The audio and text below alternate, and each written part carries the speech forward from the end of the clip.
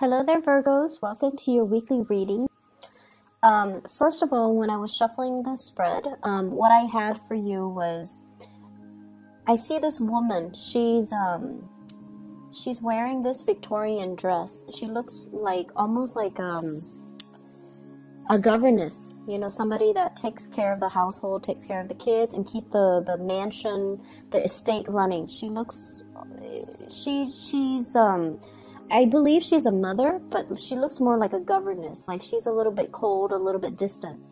And she has her kind of finger wagging like she's scolding somebody. And then on the ground, you see this little girl. She's probably like 5 years old. She's holding a doll. And there are broken, like 2 broken plates on the ground. And it seems like she was scolding at the little girl because the girl probably broke those plates from the image that I saw. And the girl is sad and she's kind of ashamed. And she did a little curtsy. She, you know, bent down and kind of distracts the governess by spreading her dress and doing a little curtsy and then smiling. And the governess, it seems like her heart is melted, and then she stops yelling or she stops scolding. That's what it feels like to me. And so in alignment with this reading, I feel like the cards are corroborating the same theme. What I have here is the Page of Cups, and I feel like there is somebody in your life who's a little bit of a charmer, who's a little bit of an attention seeker. And I feel like, you know, this is somebody that might have been very evasive when it comes to their responsibility. So it doesn't really matter how old they are. They could be a child, or they could be an adult acting like a child or behaving like a child. But they are a little bit of a charmer. Like they weasel their way out of situations by turning on the charm, turning on the waterworks. They know that they are cared for, and I feel like they tend to push boundaries a little bit, okay? So if you're dealing with children, you want to be a little bit careful when it comes to their behavior and how oftentimes they can turn on the charms or the waterwork to get out of getting a scolding, or to avoid repercussions for their actions, or even, you know, to kind of charm their way into people's hearts, okay? So that's what I'm getting.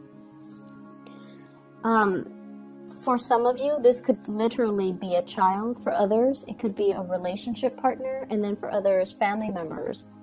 I'm also sensing as well co-workers. I'm not sensing it strongly, but I feel like it could be a co-worker who is a little bit kind of like evasive when it comes to handling their responsibilities. So if this is somebody that you're dealing with in the work front, and I see this a lot for you guys, it's almost like energetically you guys are such workaholics and you guys are such good workers that oftentimes you are put alongside people who are slackers. And I feel like, you know, there is a major karmic lesson here about them needing to learn from you. It's almost like you're setting the bar really high.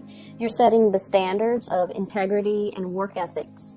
And they're supposed to learn a big karmic lesson from you about personal responsibility, personal obligation, stepping up when other people are not in the picture, or stepping up regardless of who's looking. You know, it's almost like we do what we need to do because it is a part of our responsibility. So whether or not the boss is watching, we still need to work. Whether or not we feel like it, if there's some group, some people that are dependent on us, we need to step up, okay? So it's almost like you can charm, you can turn on the waterwork. The work is not going away, so we need to handle responsibilities because it is our obligation to the place of employment. It's also because other people are depending on us to do our due diligence and to, you know, take care of responsibility. So they're supposed to learn these karmic lessons about, you know, self-sufficiency, about as well understanding that they need to hold up their end of the bargain. And a lot of the times, from what you're supposed to be learning from them as well, is to learn to ease up a little bit, is to learn to, you know, delegate responsibilities, and also to learn to set boundaries so that responsibilities are not dumped upon you, because these are opportunistic types of people. And when they sense that you're very, very kind, and when they sense that you're able to, that you're doing things like above and beyond your scope of responsibilities, they like to dump responsibilities on you. So I feel like there is a karmic lesson needing to be learned from both parties in the work environment. Okay. I definitely feel there's something cracking. It's almost like the straw that broke the camel's back. And so this week, there is a lot of responsibilities that you have to take care of. And you are not in a position to take on more. You're in a position to learn to say no to other people, to learn a very direct way to say no to people, to draw very clear boundaries, and to also set people in their place, okay? What I have here is the Ten of Wands. This is a lot of things that you have to take care of, a lot of loose ends to tie up, a lot of things that you're physically carrying around. And if you are kind of like trying to avoid people, I usually think of this as like, you know, he's using those wands to cover his face, not wanting to see people, not wanting to confront people, conflict avoidance, trying to just avoid certain people. This is really a week for you to step into this power with the Ace of Swords. This is like saying what's on your mind and meaning it, and learning to say no to people, learning to cut people out, okay? The man on the horse, he's a little bit shocked by this Ace of Swords. It's coming out in such a fast and swift and truthful manner that he didn't expect. So if you have been kind of like, you know, the doormat, I feel like this is the week where it's like, enough's enough. I'm not going to be taking on other people's responsibilities. I'm already, you know, stretched thin. I'm already wearing multiple hats. I'm already going above and beyond my scope of responsibilities, and it's not fair. So you're going to set the record straight, and you're going to preserve your time, which is very little and very precious to you, so that you can take care of the things that you need to take care of, okay? I also see as well, there might be issues when it comes overall with like conflict within the family. What I have in this spread though, and I don't want you to fret, okay? I have a lot of love. I have a lot of communication and a lot of love. And so the people around you, they truly, truly, truly care about you. Even those co-workers that slack off, they care about you. They don't want any harm to fall on you, not only because your use value to them. I feel like they like you as a person. They're just opportunistic. They would do this to anybody. So it's not personal, right? And I also feel like the family members, you know, relationship partner even. What I have here is the Ace of Cups. You have two aces, Ace of Swords and Ace of Cups. Communication needs to come from the heart, okay? It's not about scolding. It's not about, you know, chastising somebody for their wrongful behavior.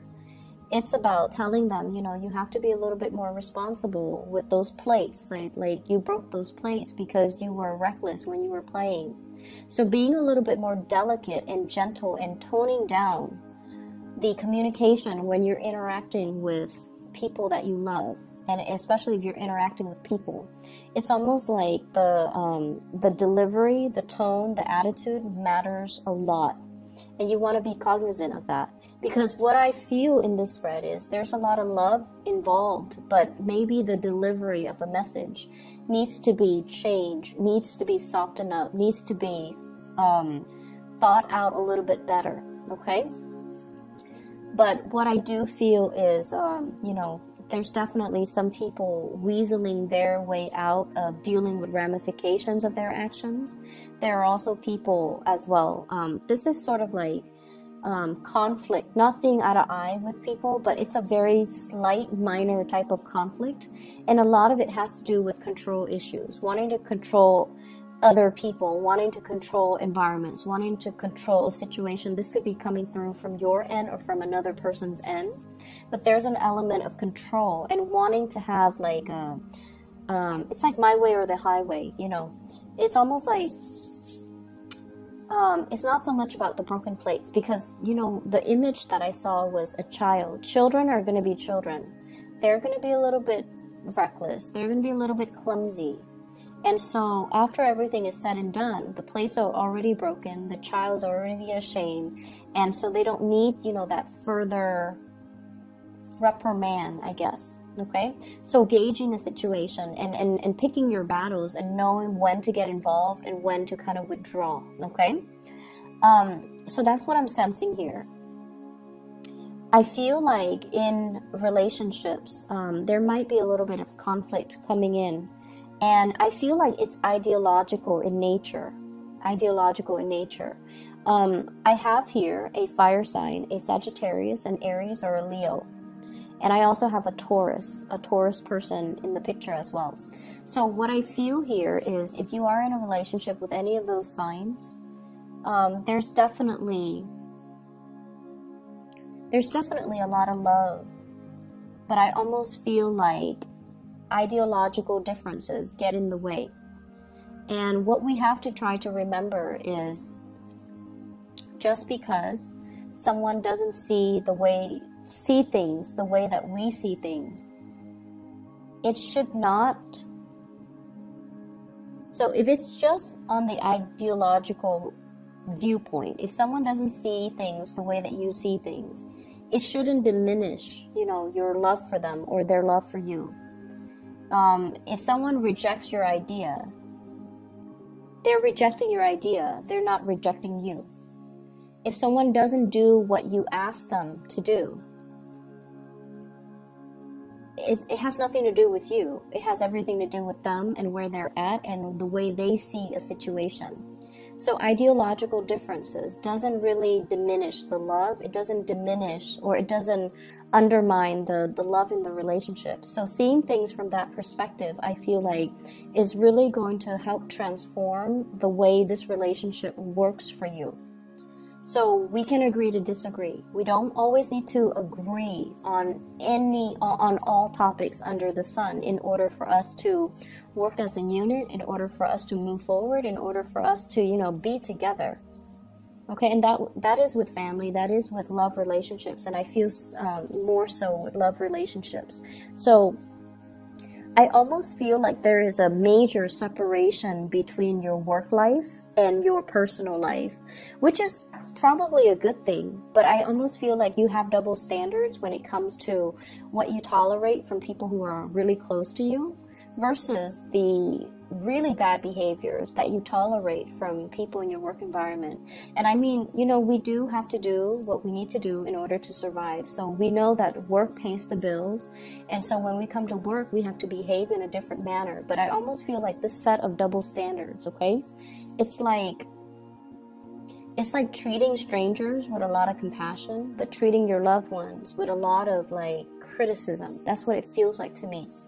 Because I have, with this Ace of Swords is on top and the Ace of Cups is on the bottom. It's like being harsh with certain people and then extending love to other people. And you want to make sure that the people are deserving, okay? You want to make sure that the people that are doing their due diligence, that are, you know, taking care of their responsibilities, are the ones that should be getting the love and the support.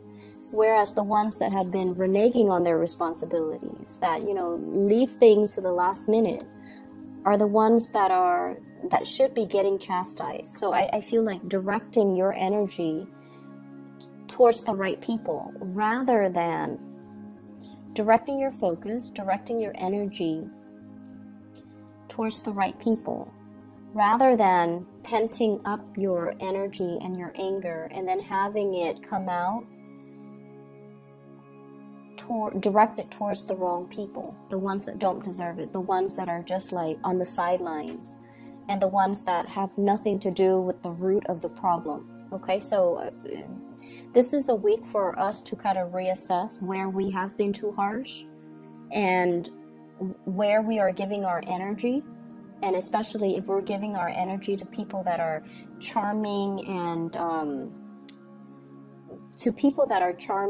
just evasive and irresponsible, when we should be giving the love to people who are, you know, doing their fair share of the work, who are responsible, who have been nothing but honest.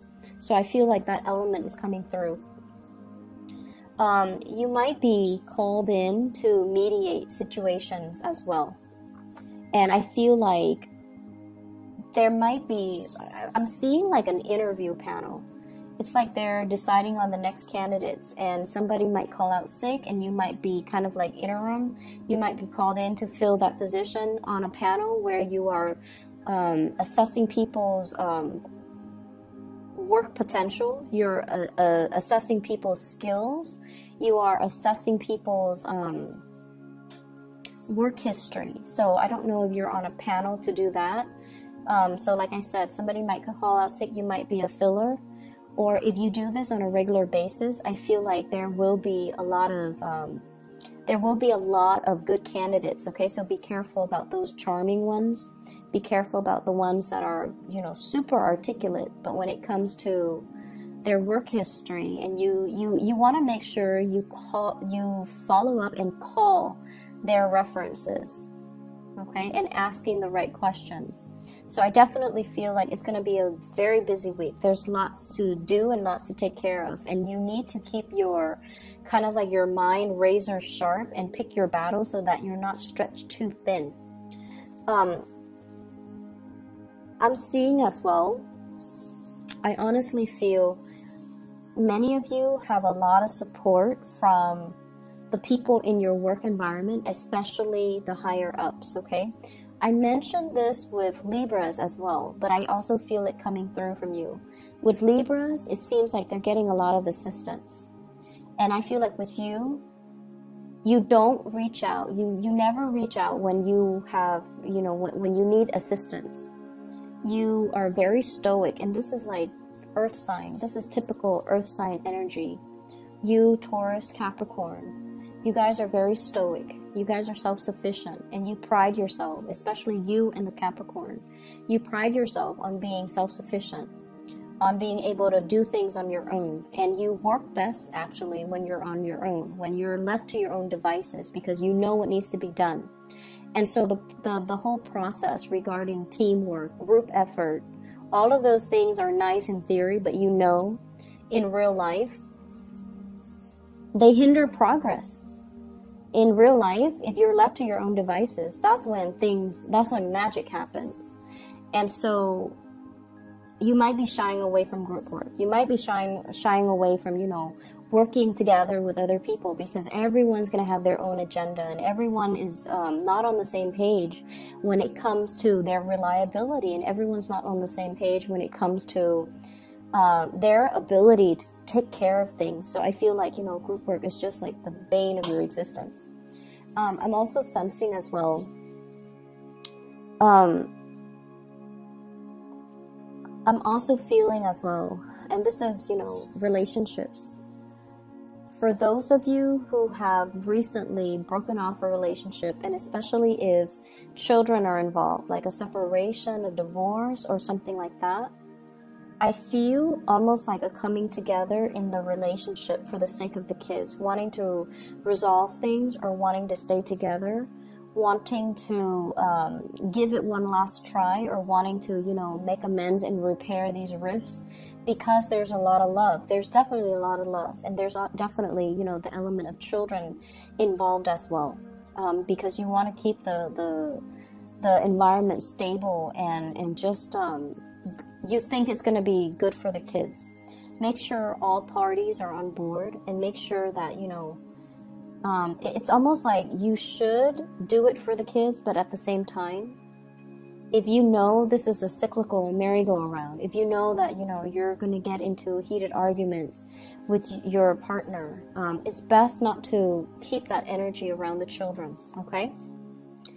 Learning to air out the dirty laundry, learning to air out these things behind closed doors, I feel is the best strategy. Okay, so you might be dealing with somebody who's very explosive.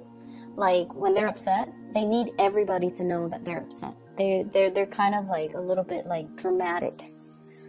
Okay, and I feel like keeping that energy a little bit tame, or having that conversation with your partner, so that you can have these, so that you can remove the children away from the conflict, or you can, you know, air out your differences behind closed doors. I feel like that's the more adult thing to do. So that's all that I have for you, Virgos. I hope the reading resonates. I hope it has been helpful for you. And I do wish you all the best, okay? And I'll be back next week. Take care of yourself. Hopefully this energy will clear up, and then we'll have, you know, like a clean slate reading, okay? Take care. I'll talk to you guys soon.